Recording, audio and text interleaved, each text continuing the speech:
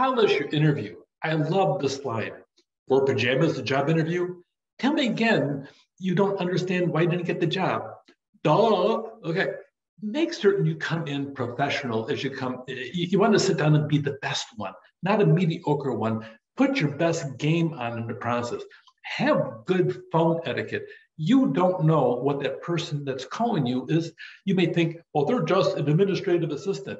I've seen administrative assistants that were quizzed by the interview committee as to how polite the candidate was. As a matter of fact, we were hiring a dean at one position, and at the process, the vice president sat there and told us all, says, I just want to relate what happened over here.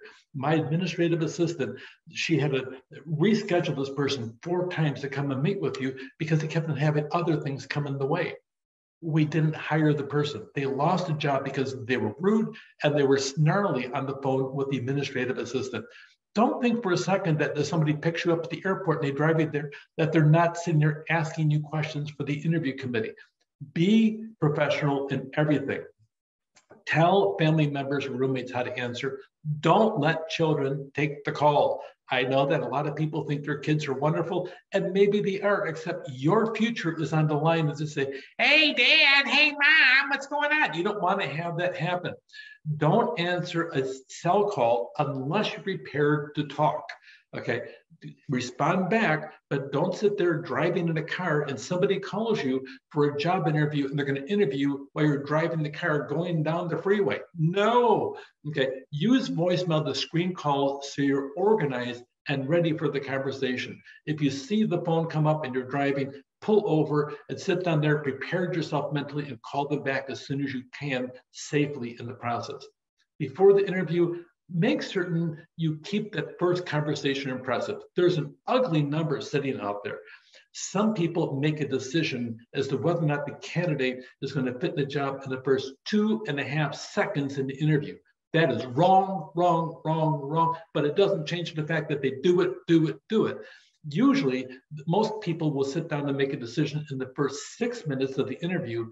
When I run a committee, I always encourage everybody to keep their minds open for 30 minutes and not to hire yourself, but hire the best person for that job over there. So be cautious on it. Keep a list on your cell phone or near your landlines of the different jobs that you applied for.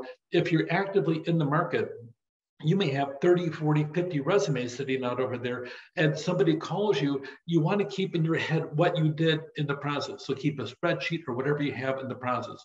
Treat any call like an interview. Be professional, businesslike, and above all things, enthusiastic. You're happy they called. Okay, have your resume, references, your calendar, make certain it's available. Okay, and notepad handy. And before you hang up, okay, confirm any dates, times, or the address for your interview.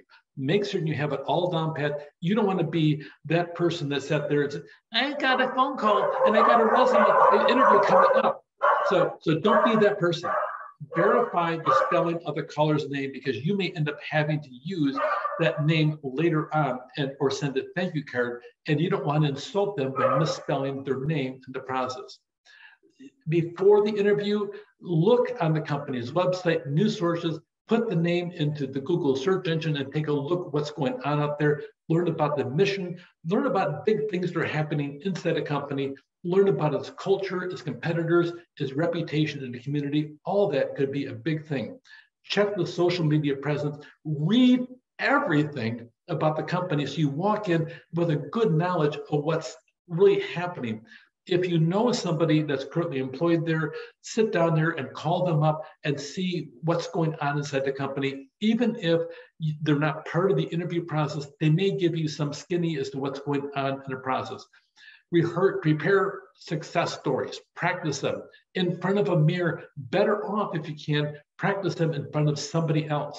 If you have any digital dirt out there, okay, try to clean that up. If you have ridiculous posts that you've done and regret them ever since you were a teenager, try to get those cleaned up also.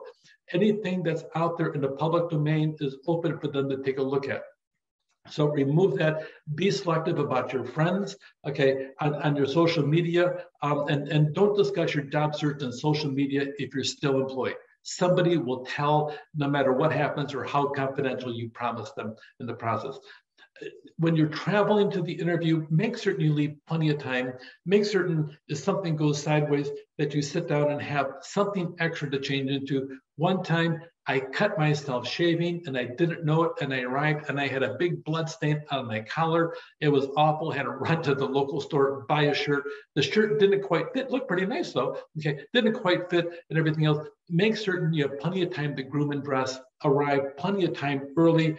Don't do anything that has excessive odor, whether it's food or cologne, deodorant in the process, of perfume. Be courteous to every single person that you meet and greet the interviewer confidently. Sit down there and be confident that you're going to do well on that job, and relax, relax, relax. Practice answering questions in mock interviews. Prepare thoroughly.